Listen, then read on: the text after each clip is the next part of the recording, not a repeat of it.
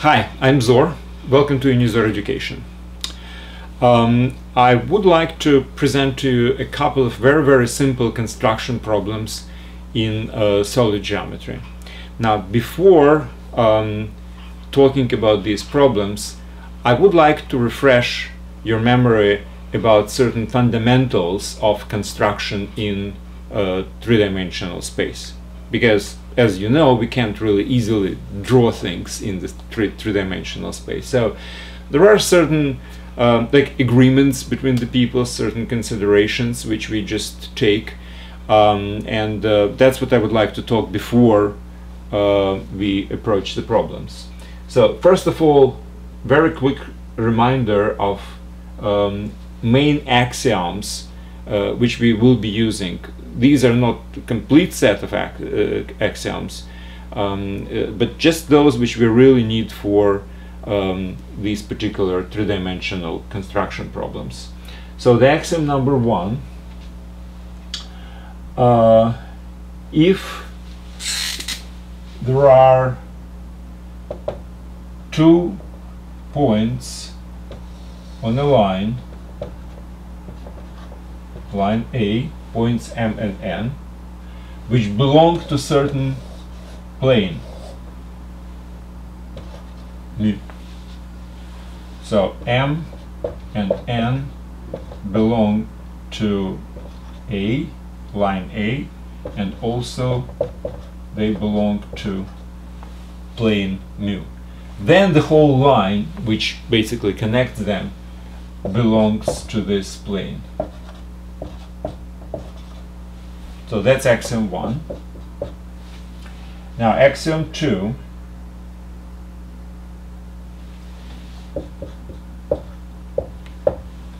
if there is a point which belongs to an intersection between 2 different planes, mu and nu intersection, so if planes intersect and there is a point M which belongs to this intersection, then they actually intersect across the whole line which actually passes through M. Well, graphically it can be presented this way. If this is one plane and this is another plane,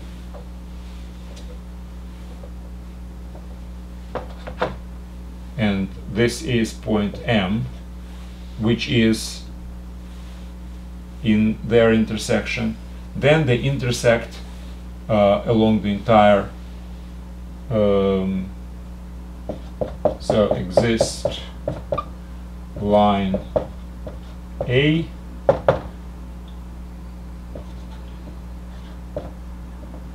which basically is their intersection.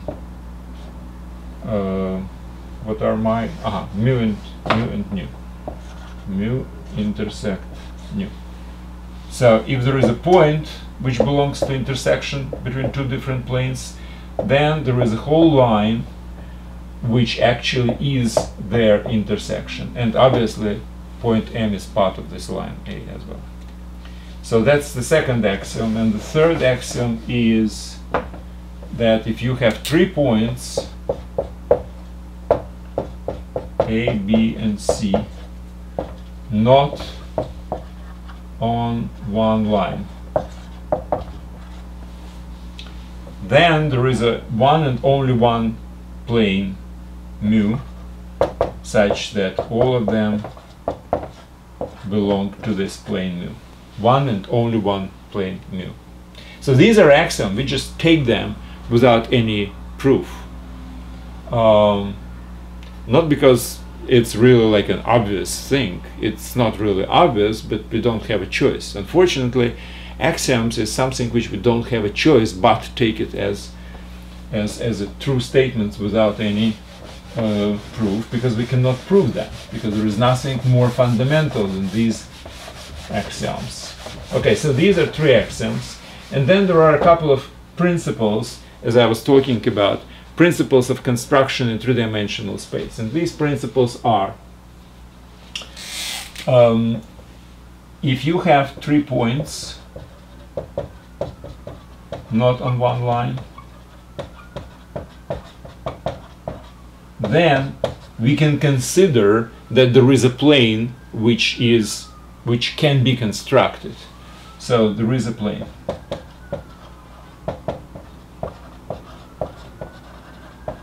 Which passes through all these 3 points.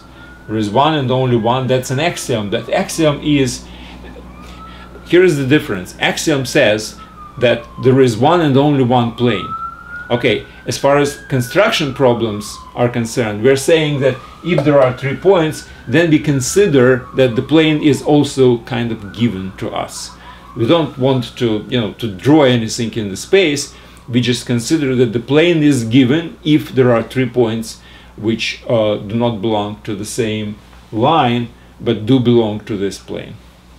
Now, another thing when the plane is considered to be given is if you have a line plus a point outside.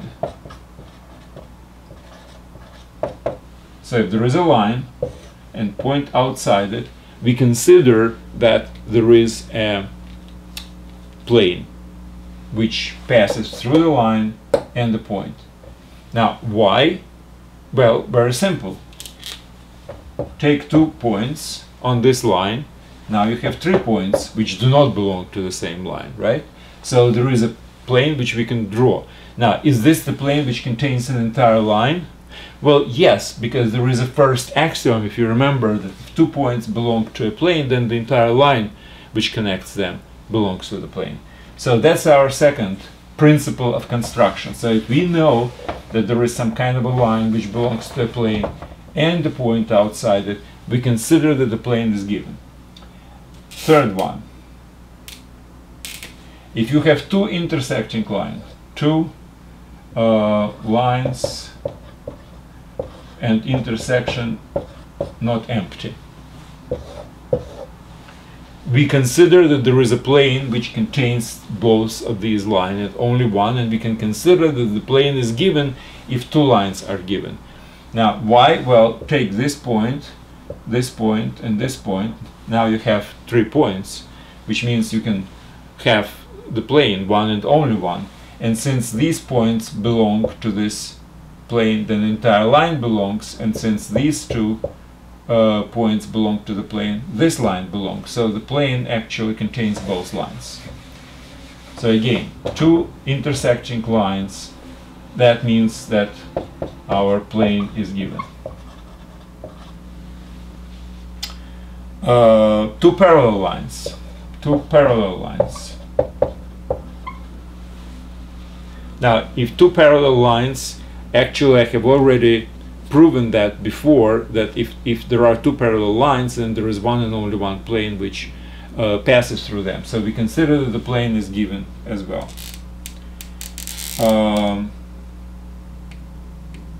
Okay, now if you have 2 planes with intersection not empty, 2 intersecting planes, we consider that if we have the planes, then we have the line of their intersection.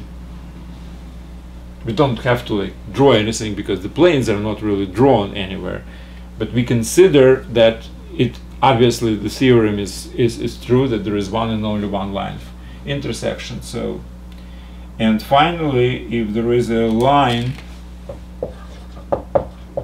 and a plane, and we know that the plane and line do have a common point, well, we consider, if they're not parallel, we consider that the point is also given. So there is a point of intersection. So anyway, these principles are considered as main principles in the construction problems. And now we will go through some construction problems. Okay.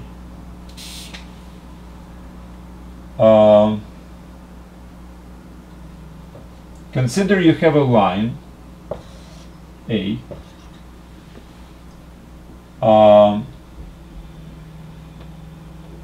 and you have a point B. you have a point M, and you have to draw a line B which is parallel to A through M. Now, in the two-dimensional space, we know how to do it.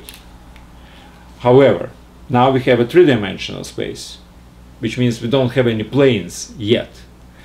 However, let's resort back to the principles which we have.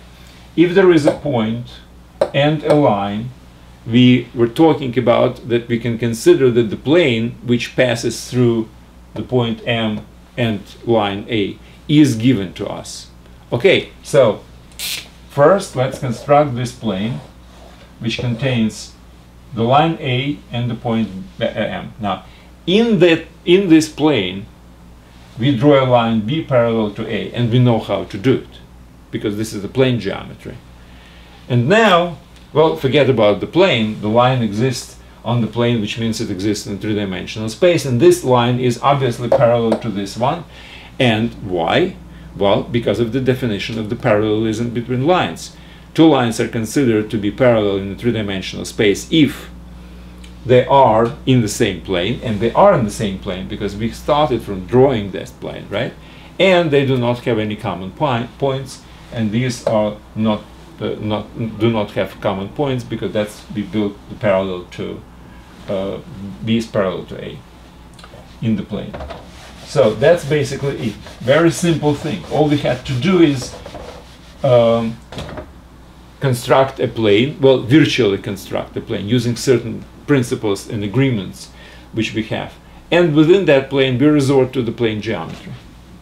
Second problem. There is a plane, mu,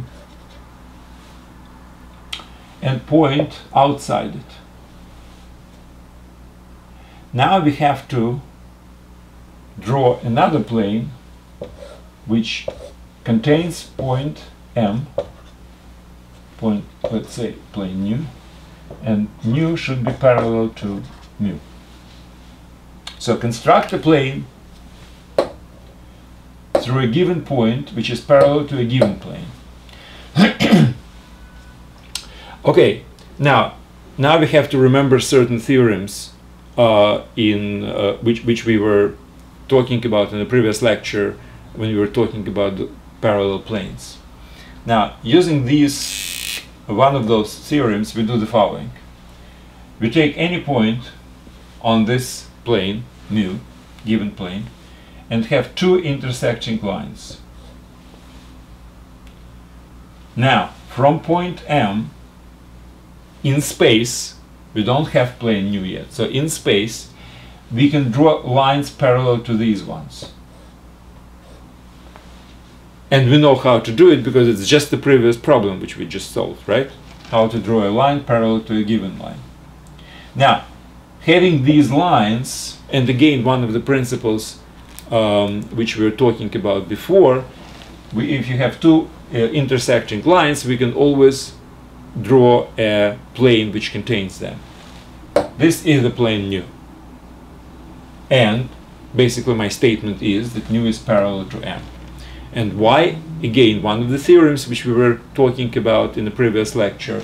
If you have two planes and you have correspondingly parallel lines, then the planes are parallel. So that's just back to the theorems which we have already learned. So that's my second problem. Now,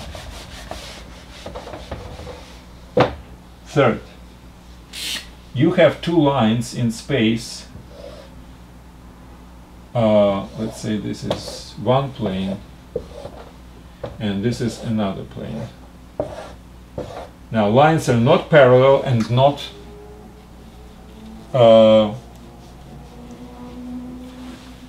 intersecting, so they are called skew.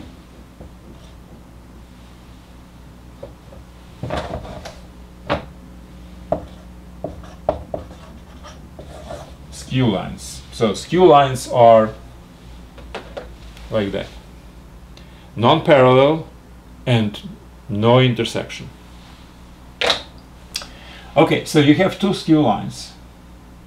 What you have to do is you have to draw Now, these planes are not given. I just draw them for illustration purpose.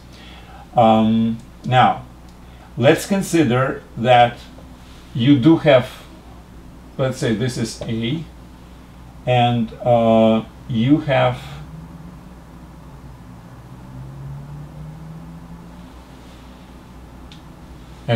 B. Okay, what you have to do is you have to draw a plane mu, this plane mu, in such a way that it's parallel to line B. So again, I draw this for illustration purpose. There is no this plane. So we have only line B somewhere outside of this non-intersecting with A and non-parallel to A. So we have to draw the plane mu. Now, how can we do it? Again, very simple thing. Pick a point, draw a line parallel to B in this point. Now, these are intersecting lines, which means we can draw a plane which contains these intersecting lines. Let's say this B prime. Now, why is mu parallel to B? Well, because B is parallel to a particular line on the plane mu. And one of the theorems which we have proved before was that if line parallel to one line on the plane, then it's parallel to an entire plane, which means no common points, basically. We did prove that. So I'm always trying to refer you back to one of the theorems which we have already proven. Everything should be done hierarchically, without any kind of a logical loop. So whatever we have already proven, I am using, and nothing new. Okay, and the last problem which I would like to present today is, again, if you have two skew lines, and this, and you have a point outside them both.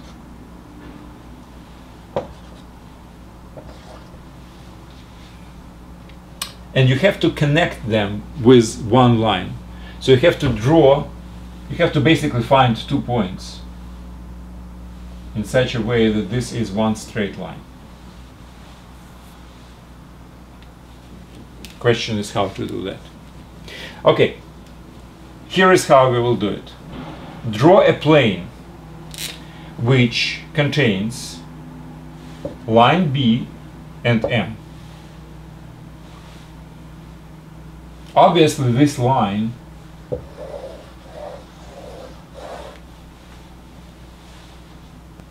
belongs to this plane. Why? Because this B belongs to the plane and point M belongs to the plane. Line and the point outside determine the whole plane. And since this line and including this point belongs to this plane, everything belongs to this plane. Now, completely different problem. Draw another plane which contains point M and A. Well, that's not a good drawing, obviously. It's supposed to be somewhere here. This plane contains A and M. Same thing, since A belongs to this plane and M belongs to this plane. Now, obviously, the entire line which connects one particular point of A with M also belongs to the plane. So what happens in this particular case is that we have two different planes, one plane, let's call it mu, and another plane nu. And what's interesting is that this line which we are looking for should belong to these both planes, right? Because it belongs to this plane because it connects mu, point M with one particular point on B. And if the continuation of this line connects to the A, then the plane which contains A and M also should contain the entire line. So this entire line is contained in both planes, mu and nu, which means it's their line of intersection. And we were talking before that if there are two planes intersecting, then basically there is an intersection line between them, considered as a constructed, basically. Well, that was the last problem. Now, what's very, I would say, what's very beneficial for you would be if you would go through these problems again just by yourself and try to solve them yourself. Very, very educational, very beneficial for you. Strongly recommended. Okay, other than that, that's basically it for today. Thanks very much, and good luck.